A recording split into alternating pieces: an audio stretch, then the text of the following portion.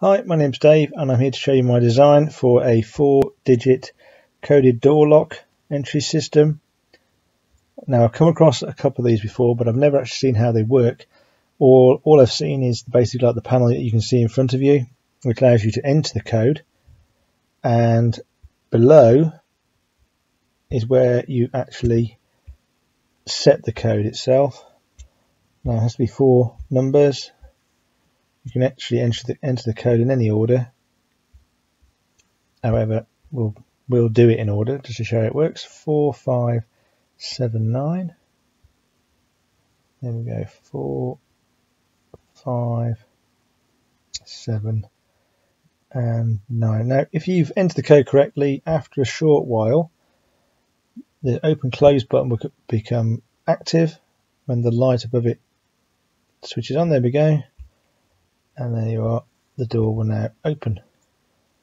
You can go through, and then you close the door behind you, and that door now becomes secure. It can't be opened from the outside. And just to prove that to you, we'll go around, and there we go, press the button. Doesn't work, only if you enter the code. Now, we'll change the code just so it proves it works. We'll change it to 1, 3, 8, and 0. 1, 3,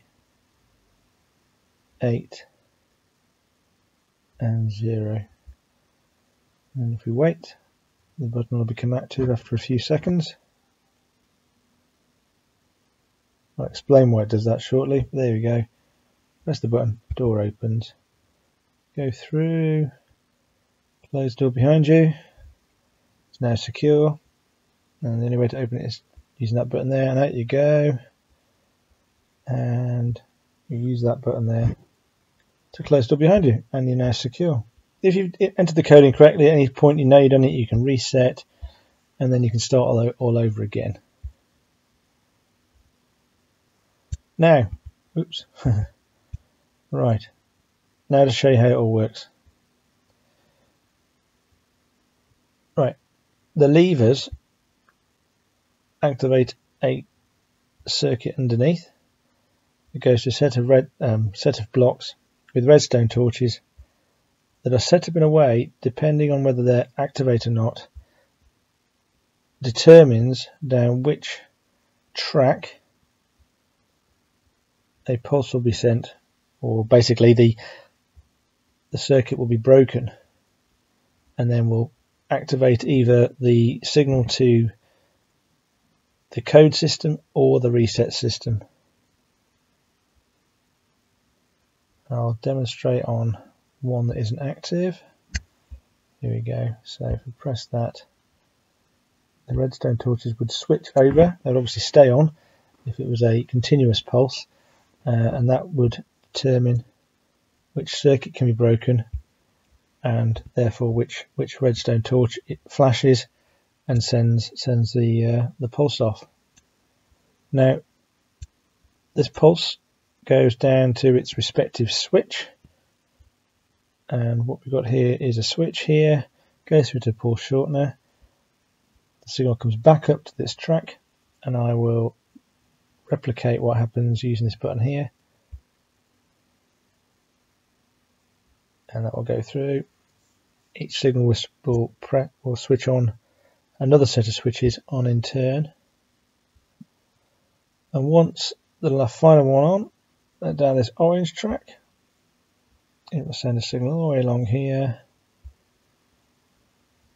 It will send, obviously show the lights on, and therefore it will then activate this system, which allows you to open and close the doors. It is a bit messy, it could be neater, it could be more compact, but it took me long enough to get to this, and it's my first video, and this is probably my first sort of foray into something complicated. Please be proud of it. The whole thing behind the panel is my design completely. I have not copied anybody else. All I've done is I've used what I've learnt about Minecraft switches, pulse shorteners, and previous knowledge of electronics and how certain type of gate and NOR, NAND, Boolean equations work. And I finally came up with this plan. Took me a while to get there. You may be able to achieve it a different way. However, this now works. It's fairly simple, easy to replicate. And although it does take up a lot of real estate, I think it's a pretty good little addition to anybody's Minecraft worlds. I'll come in here and reset the system.